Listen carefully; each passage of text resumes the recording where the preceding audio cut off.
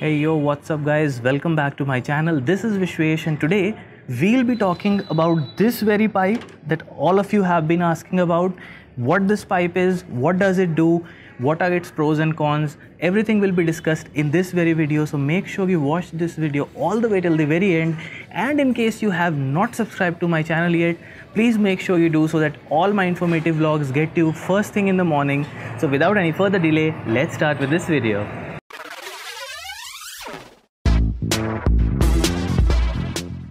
Alright guys, so this is the breather pipe that we have been talking about and we'll be talking about today. So what actually the breather pipe does is that this is actually the combustion chamber of your Royal Enfield motorcycle. The piston moves up and down right in this area. So what happens is when the fresh air and fuel mixture comes in through the carburetor, it is ignited by the twin sparks located right over here. But in some cases that fuel and air mixture is not burnt up properly. Let's say it's not burnt up properly, and those remaining oxides of nitrogen or carbon are neither pushed out through the header pipe but stay over there and slowly seep down through the surroundings of the piston and come right over here.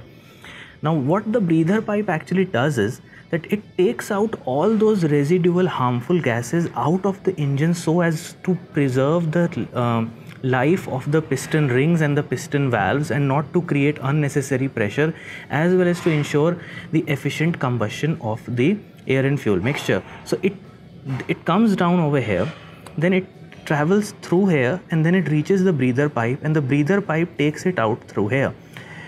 Now a lot of you might be wondering, if the breather pipe takes out all those harmful gases, then where do all those gases go?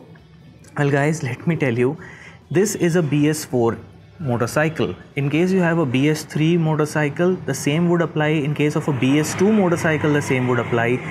But when there used to be the CI engines or the cast iron engines, when this UCE engine had not come out, what used to happen was the breather pipe used to take the unburnt gases and it used to release it right over here. And that was the reason, if you remember, that the old bullets didn't need so much of lubrication to the chain, because those micro droplets used to keep on falling on the chain and the chain used to get lubed. But now, due to stricter emission norms, this is a BS4 and the BS3 and all of those, because those are pollutants and they harm the environment, now this pipe is not left out in the open, in the environment.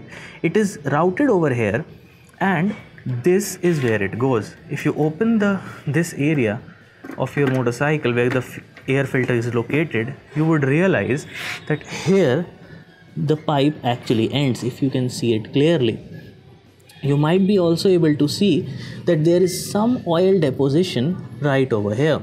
Some oil is there. If you can see on my finger right now, there is some oil left, because this is where all of that gunk is brought out.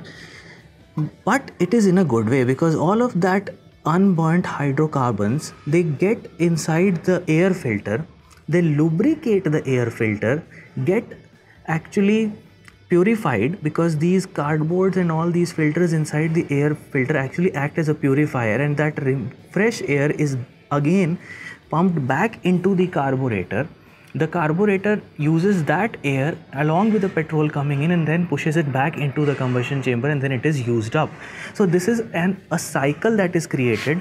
Unburnt hydrocarbons come down, get into the breather pipe takes it out, leaves it out here. It lubricates the air filter, which is required, also gets purified, goes back into the combustion chamber and get ignited and is used up. So this is a nice cycle that is made up by Royal Enfield.